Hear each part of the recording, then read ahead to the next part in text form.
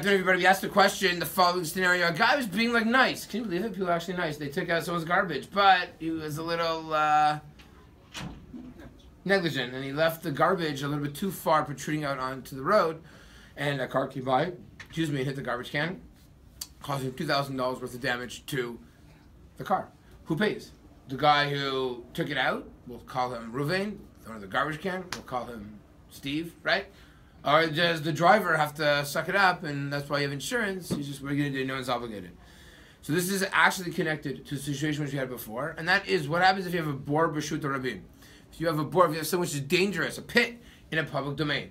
So based on last week's parsha, and again, it's a Rashi, and it's a Gemara Baba Kama that says, and without the Torah telling you this, it's counterintuitive, which means in many ways it's exert hakatuv. You'd never think that. You'd think logically, okay, I dig a pit, any damage it causes, I got to pay for it. Who digs a pit in a public domain? But the Torah is very clear. You're only obligated if you cause damage to an animal or to a human, not the vessels, not the kelim. You are exempt. You're patur from damage to kelim.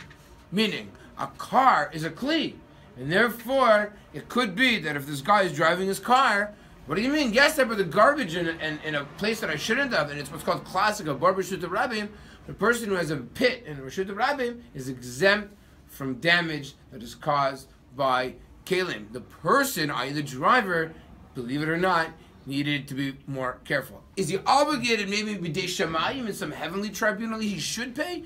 Just because a human court can't try him? That could be the case, or those want to argue that. But he would not be able to, you could not be able to force him to extract money from him because of this interesting case. Now, what would happen if the guy got injured? Let's say he was injured, he lost work, right? Or he had to pay for an ambulance, or he had to pay for x-rays, right? It's interesting, now that I did a bor b'reshut harabim, and a guy got injured from it, I have to pay for damage caused by a human.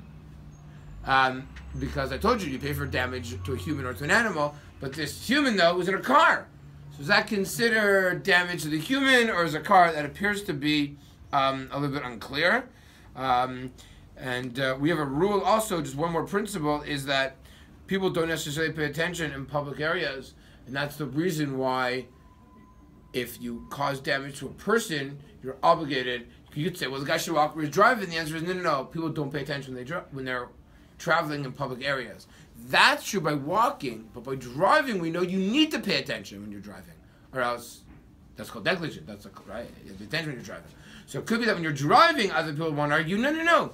The reason why the Talmud exempted the person from Reuven tripped into a pit. Why don't we say, Reuven, watch where you're going? It's true you shouldn't have done it. You should have done